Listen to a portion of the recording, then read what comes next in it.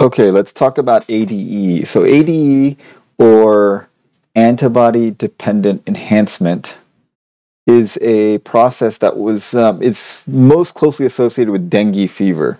So let's read what this paper about dengue fever and ADE says.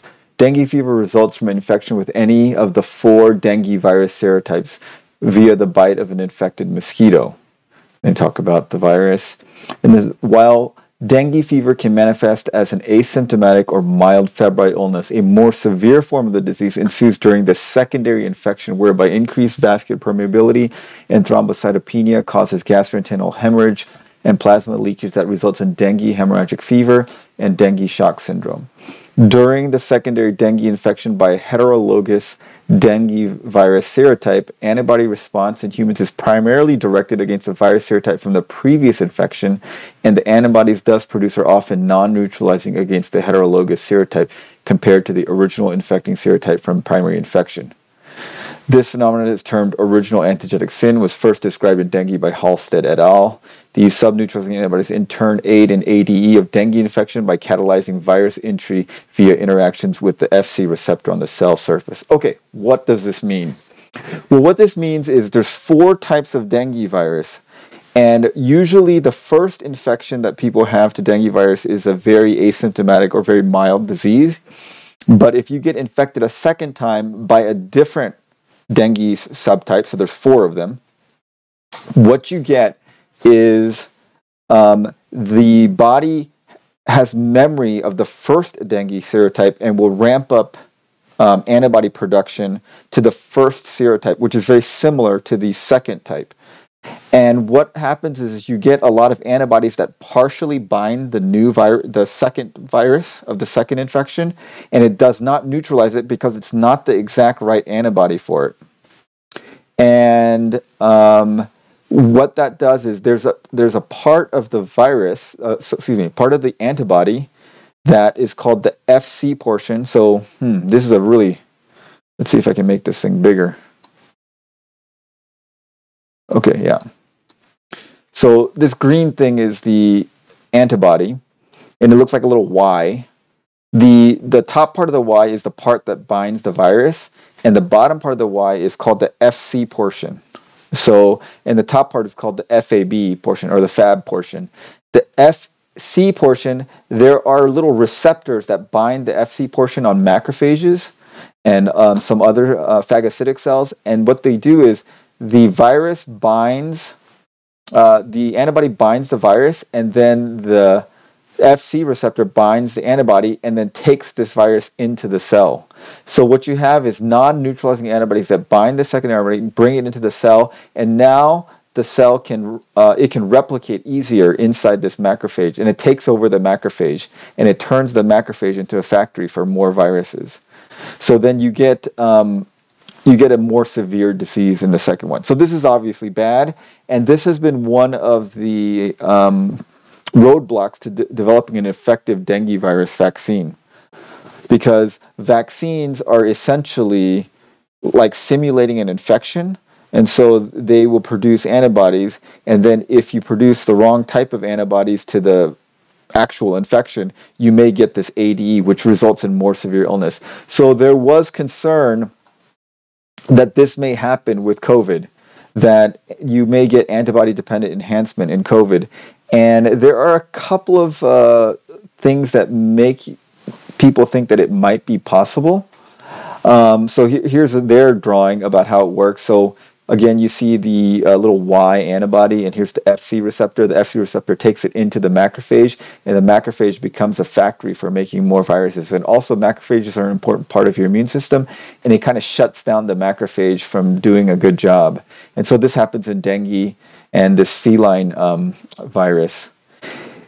This paper suggests that this is probably not the main way that it would work in COVID. In COVID, the way it would work is it would form large immune complexes, which would just drive complement cascade and inflammation in the lung and cause greater inflammation in the lung and greater symptoms. So what is the evidence for ADE in vitro? So in vitro, they showed that when they tried to make, so right here, let's read it. While ADE has been well documented in vitro for a number of viruses, including HIV, Ebola, influenza, flavivirus, the relevance of in vitro ADE for human coronavirus is less clear. So there is some evidence, but it's not very good. Several studies have shown increased uptake of SARS and MERS. So remember, there are 7 coronaviruses that infect humans. 4 cause the common cold, or are one of the many viruses that cause the common cold. And there's 3 viruses that cause pretty severe infections. They are SARS, MERS, and this one, SARS-CoV-2, so several studies have shown uptake of SARS and MERS virions into Fc receptor expressing monocytes and macrophages. So this is the same thing that happens in dengue. This paper found enhanced uptake of SARS and spike expressing pseudoviruses into the monocyte-derived macrophages mediated by the Fc receptor.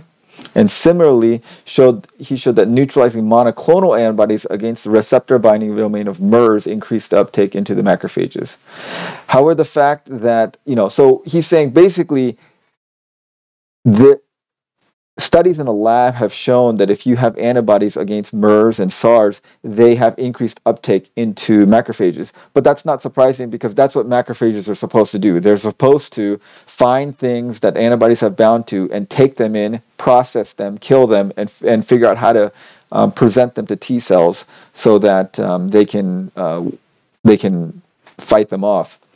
So in certain viruses like dengue, once the virus gets taken up by the macrophage, they can hijack the macrophage and turn it into a factory and also shut down the macrophage from doing its job.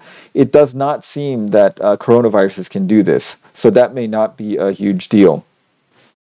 And then no definitive role for ADE in human coronavirus has been established. However, there were some concerns that showed that some people with higher antibody titers had worse disease, so they were wondering if that was going to be a problem. So this was a paper back in September before all the vaccine studies came out. There was a lot of concern about whether the vaccines would cause people to have ADE and make people have actually more severe disease rather than protecting them. The good news is the vaccine trials, which were done on 70,000 people, showed that it definitely did not do that. There was no increase of severe disease. In fact, it was very protective against severe disease. And so ADE does not seem to be a big issue in coronaviruses. There is some question with the new variants. Maybe the vaccine or the previous infection will give you neutralizing antibodies to the previous variant, and now with the new variants, it's going to be kind of like dengue, where it's a different subtype, and it won't be a very good match and may cause AD.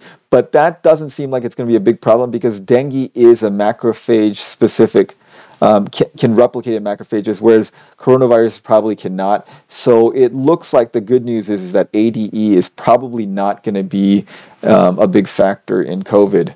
But if you've read about ADE or heard about ADE and wondered what the deal was, that's basically the gist of it. It's known to happen in several other viruses, dengue being the kind of prototypical virus for that.